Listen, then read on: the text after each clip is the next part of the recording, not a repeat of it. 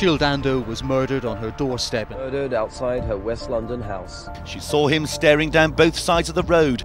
Said the woman known to millions for her television appearances was his perfect Jill. She was the darling of British broadcasting, and her murder, a crime that horrified the nation. After 24 years of mystery and intrigue, a new Netflix true crime documentary is investigating the circumstances around the 1999 homicide. Killing Jill Dando. The news came in that a woman had been killed. It was Jill. And it went terribly quiet. The Daily Mail led the way in reporting on the case. This is the story of Jill Dando's murder. Jill Dando was quite simply one of Britain's most celebrated and loved television presenters. She started her career on local newspapers where her father and her brother worked, and then she moved very quickly onto the BBC, regional news. She ended up becoming one of the most famous faces on British television. She read the news, she presented Holiday, one of the BBC's most popular weekly programmes. She presented Songs of Praise, and she presented on Crime Watch, which was a BBC programme back in the day that helped the police to solve unsolved crimes. Viewers loved her from the start. She was a friendly celebrity. She came across as a girl next door type of person. On the morning of Monday, April 26, 1999, Jill Dando woke up at the home of her fiancé, Alan Farthing, in Chiswick in West London. Mr. Farthing is a consultant gynaecologist who later went on to become the Queen's private physician and was part of the team who delivered all 3 of Kate and William's children.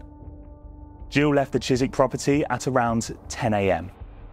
Jill's last known movements on that fateful day were covered by CCTV, eyewitnesses, and till receipts and mobile phone calls and things like that. But it's just her last moments that remain a mystery to this day. Jill had been staying at the home that she shared with her fiancé, Alan Farthing, in Chiswick.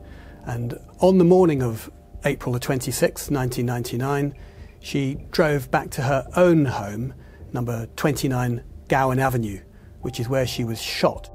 In the half an hour before the murder, she was picked up on CCTV doing some shopping in Ryman's in Hammersmith, driving along the A4 back to Fulham where she lived. At about 11:30 that morning, Jill's next-door neighbour, Richard Hughes, heard the familiar beep-beep of her BMW convertible when she parked up. 30 seconds later, he heard a scream, but he didn't hear any gunshot.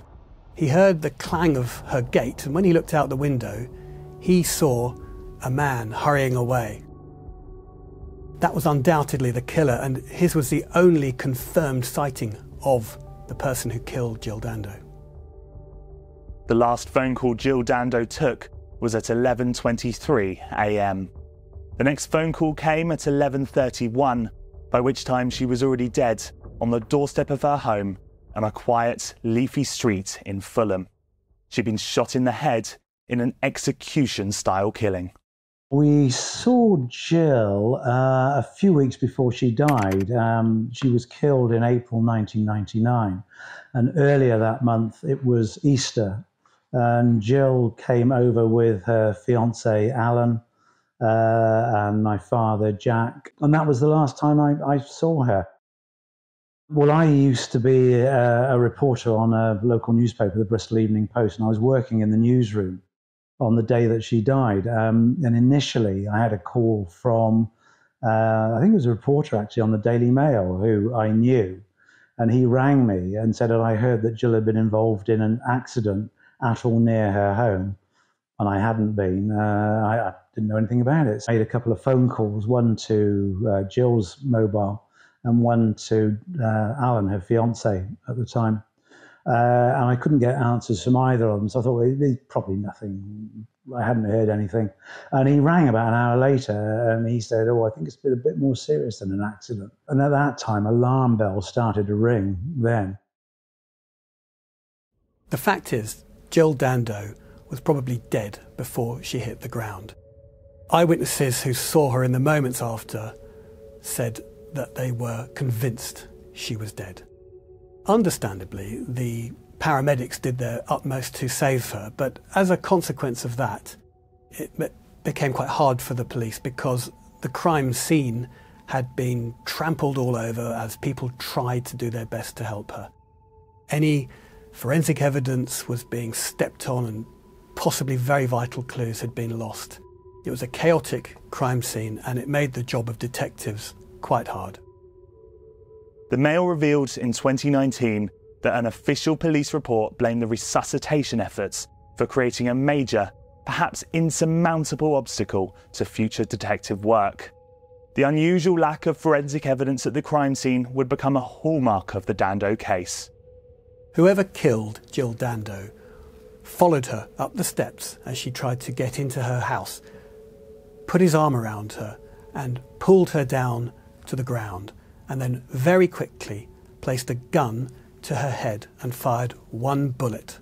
Post-mortem showed that the gun, I think it was a 9mm pistol, was placed right against her head, and the bullet was fired just above her left temple and exited just above her right temple. The markings showed that it was pressed very firmly against her head, which would have dampened the sound and possibly explained why none of the witnesses heard the gunshot. It appeared at first that this was an assassination carried out by a professional hitman. Jill Dando was a hugely popular presenter, but as police began to investigate, they discovered a huge number of possible enemies. One theory, amongst many others, was that the shooting was a revenge contract killing commissioned by a career criminal convicted of murder after a Crime Watch appeal. There was even speculation that it was ordered by a notorious Serbian warlord. It wasn't that long before police had identified no fewer than 1,393 possible suspects. They had a huge job to eliminate them all. The suspects included one of Jill's neighbours, a boyfriend from her old church who was also a serving police officer, a fantasist who falsely put himself near the murder scene, and a harmless obsessive. The list went on. But as police narrowed down the search, it came down to just 9 possible suspects. One of the most persistent theories that was investigated by police was that Jill Dando had been murdered on the orders of the Serbian warlord and underworld boss known as Arkan. Now, in April 1999, the month that she was murdered, British warplanes were taking part in NATO operations over Serbia in Yugoslavia to halt the ethnic cleansing of Albanians by Serbian forces in the province of Kosovo. Now, Jill Dando, just 3 weeks before her killing, had fronted a BBC broadcast appealing for funds to help refugees who had been affected by the fighting. You can call now on 0870 60 60 900. That's 0870 60 60 900, and you can make a donation with any credit or debit card. 2 days before her death, the headquarters of the Serbian equivalent of the BBC had been bombed by NATO. It had killed 17 staff at the equivalent of the BBC. There was an outcry. One of the theories was that Jill's murder was a revenge attack for this bombing. Jill Dando herself, Mr Mansfield said, was seen to be the personification and embodiment publicly of the BBC. But right from the start, police had their doubts about this theory. Police investigated it and eventually, with the help of the security services, they identified a suspect, a Serbian gunman. The Mail conducted a painstaking reassessment of the Jill Dando case in 2019, the 20th anniversary of her death.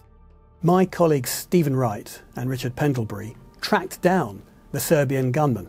They spoke to him at length and he was convincing. He never killed Jill Dando, he said, and nor did Arkan ever hire him to do so.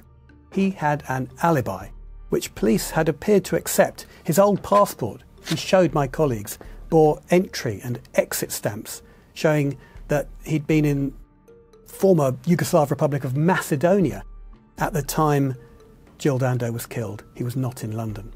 And by the way, the BBC's World Affairs editor, John Simpson, was in Belgrade in April 1999, covering the war for the BBC. And he himself has pointed out, he met Arkan, this warlord, on the day she was killed. Simpson's pointed out himself that if it was true the Serbs wanted a high-profile BBC person to be murdered in retaliation, he would have been the obvious choice. It would have been much easier. He was right there. At the time, there was a reward of £250,000, £100,000 of which was put up by the Mail newspaper. And yet, no one came forward to claim that money. And while the killing was certainly proficient, there were several contradictions from the crime scene. A shell casing found on the doorstep was from a reactivated firearm, which would certainly not be the weapon of choice for a professional hit. Almost 12 months into the inquiry, the investigation began to focus on a man who lived 500 yards away from the murder scene. A serious sex offender, serial stalker and fantasist with a fascination for the BBC, female celebrities and the SAS. 16 years before the murder, this suspect had been discovered in military gear, hiding in the grounds of Kensington Palace, Princess Diana's home, carrying a knife and a rope. His name was Barry George. When detectives searched his flat in Crookham Road, they found amid piles of rubbish were scores of undeveloped films. These contained more than 2,000 photographs of more than 400 young women, largely taken on the streets of West London. Police found 4 copies of the BBC internal magazine, Ariel, bearing a portrait of Jill Dando on the cover. And they found a photo of a man who the police said was George, wearing a military respirator and holding a modified blank firing pistol. The prosecution was an accumulation of flimsy evidence. There was only one witness who could say for certain that they'd seen Barry George on Gowan Avenue, and that was hours before the murder. But he was put on trial, and on July 2nd, 2001, he was found guilty by a majority of 10-1 and sentenced to life in prison, for his conviction was quashed 6 years later. Barry George appealed several times. In 2002, I remember seeing him at the Court of Appeal, sitting behind the black bars in the dock as he tried to have his conviction overturned. On that occasion, he was unsuccessful, and the judge rejected his claim that his conviction was unsafe. I remember Barry George simply raised his eyebrows when the judges said his conviction would stand. In 2007, Barry George appealed again. This time, his appeal focused on a microscopic particle of firearms discharge residue, which was found in a pocket of his coat and which was said to be a match for a similar residue found on Jill Dando's head. At his appeal, scientists suggested that this particle was worthless as evidence.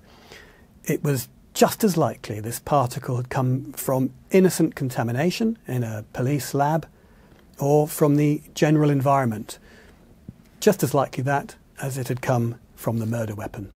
The 3 appeal judges said that the jury that convicted Barry George might have reached a different conclusion had they known about the doubt about this crucial gunshot evidence, and George's conviction was quashed and a retrial was ordered. Barry George was being defended by a top QC, William Clegg, and he described his client as the local loner.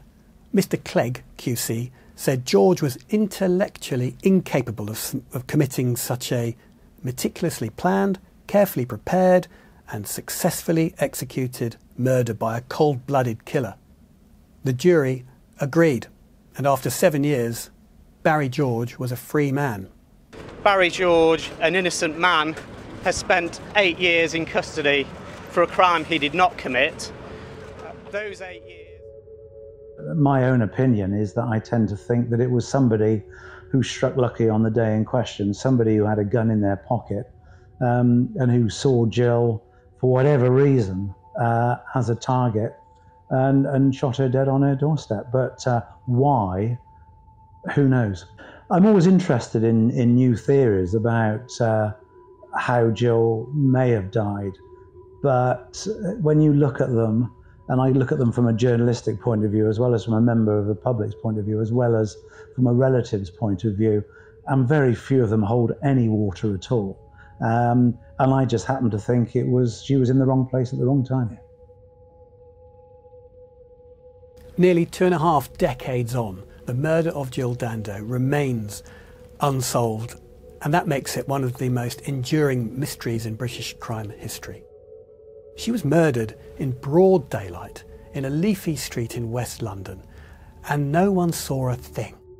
There were myriad theories, there were hundreds of suspects, but in the end, 2.5 decades later nearly, the killer remains at large.